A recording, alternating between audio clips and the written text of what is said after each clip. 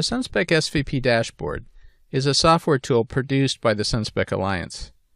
The SVP Dashboard is an application that can be used to interface with implementations through a SunSpec Modbus communications interface. It can be used for development, testing, and maintenance of SunSpec compliant interfaces. It can also be used to create and manage SunSpec-related artifacts such as product implementation conformance statements and information model definitions. The dashboard supports each step in the SunSpec Modbus certification process, including the ability to perform SunSpec Modbus protocol conformance testing. The SVP dashboard runs on Windows and is installed using the dashboard installation executable available from SunSpec. The SVP dashboard is licensed to members of the SunSpec Alliance. The SVP dashboard runs as a normal Windows application, but it is accessed a little differently than most Windows applications. The dashboard application runs as a web service when executing, and its user interface is accessed through a web browser. The dashboard can be accessed using either Google Chrome, Mozilla Firefox, or Microsoft Edge. The dashboard doesn't support access through Microsoft Explorer. Once the dashboard is started, you'll see this opening screen. This screen represents the web service that's running. If you close this screen, the dashboard will close. To access the user interface, you can click on the link in the window, and a tab in your browser should open automatically, and the dashboard screen will be minimized on the toolbar below. This organization allows the dashboard to be integrated into other tools environments and be accessed through its web service API to perform operations. This is especially useful for interfacing with the testing functionality contained in the dashboard from other testing environments. Once open in a browser tab, we see the dashboard display with the menu items above. In the top-level menu items are Device, Tests, Tools, and Help. One of the primary sets of functionality in the dashboard is the ability to interface with a SunSpec-compliant device through the SunSpec interface. The items in the Device menu support operations associated with the device. The Device menu contains Open, Close, Create PIX template, Create certification test, and Export. To perform any of these functions associated with the device must first be opened. We'll open a device in a moment. The Create PIX template and Create certification test menu items are used in the device testing process. We'll look at those in a minute. The last item in the menu is Export. Export provides a way to save the data contents of the device to a file for later use. The Test menu provides access to test suites that have been created in the dashboard. We will see how test creation works when we look at testing. The Tools menu contains additional functions that are useful in the SunSpec environment.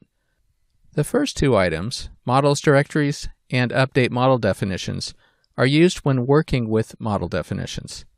The last item is DER Simulator, which provides the ability to create SunSpec-compliant DER simulators for development and testing purposes.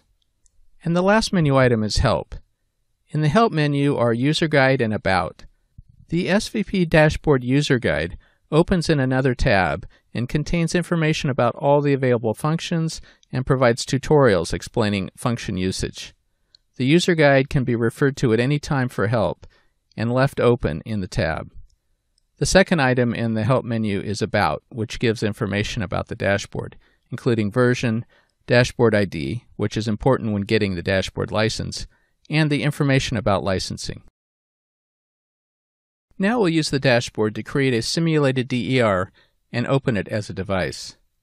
I'm going to start a simulator, which defaults to a standard IEEE 1547-2018 compliant implementation using the SunSpec DER information models. The simulator defaults to Modbus TCP on port 8502. The dashboard supports Modbus TCP, Modbus RTU, and an additional device called File. The Modbus TCP and RTU options provide the standard networking options for each. The third option allows previously exported devices to be loaded and used as device data. This allows simulated interaction with a device image for testing and debugging purposes. Using the Device Open option, we can interface with the simulator. We see the display window populated with two kinds of model information. In the top bar, we see the information model IDs of the models that were discovered in the device, and in the main portion of the window, we see the detailed information for Model 1, the selected model in the list. Each row in the table represents a data point in the model. There are three main columns of detailed model information for each point. The left column is the data point label and point name as defined in the information model definition. The middle column is the current value for the data point, and the right column is the Modbus address of the data point and the data contents as it would be seen in a Modbus message. Looking at a more complicated model, such as Model 705, which is DER volt-var control, we can see all the points associated with the volt-var model. Points that are writable have input fields that allow them to be updated here and written to the device on command. We can see this volt-var model implements three control curves. Using this interface, we can examine and update all the points in a model. The dashboard can support all models that have a model definition, including vendor-specific models created by manufacturers. Now that we have an open device, let's look at the testing-related options. The two options associated with testing are Create PIX Template and Create Certification Test. When testing and certifying a SunSpec Modbus interface, a Product Implementation Conformance Statement, or PIX, must be submitted. The PIX is a detailed implementation statement in the form of an Excel spreadsheet that indicates which models and points are supported in the implementation. The dashboard uses the contents of the device to create an initial PIX template. The PIX template is then updated by the submitter to add any information that could not be determined by the dashboard. Once the PIX template is complete, the dashboard can dynamically create a certification test suite based on the PIX template. The certification test suite contains tests for each of the models contained in the device. The testing ranges in the tests are based on the supported ranges specified in the PIX for the points in the applicable models. When a test is created, it is added to the test menu. This menu contains a test that was created based on the PIX associated with the current simulation configuration. We can access the test environment by selecting the test in the Tests menu. The test environment opens in a new tab. On the left, we can see the complete test suite associated with the device based on its PIX. Within the top-level suite, we see test suites based on each of the models contained in the device. Each model test suite contains a set of tests that are applicable to the model. Looking at the volt-var test suite, we see the individual tests that are run. We can select any combination of suites or tests to run. I'll select the volt-var test suite and run it. As the test runs, a result indication is given for completed tests, and a progress indicator shows which test is currently running. You're also able to stop the test run at any time. I'm going to stop the test now. The test results and the detailed logs for each test in the test suite are saved in a results file. The results files can be inspected later using the same interface with the same navigation capabilities that are available during testing. Here we see a full test run completed earlier and are able to browse the detailed test results.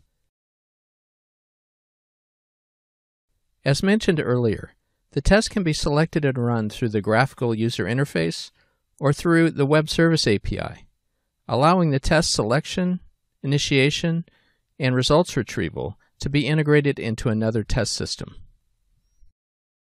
This has been a quick overview of the full functionality of the SunSpec SVP dashboard. Some of the functionality shown may require additional licensing beyond the SunSpec membership license.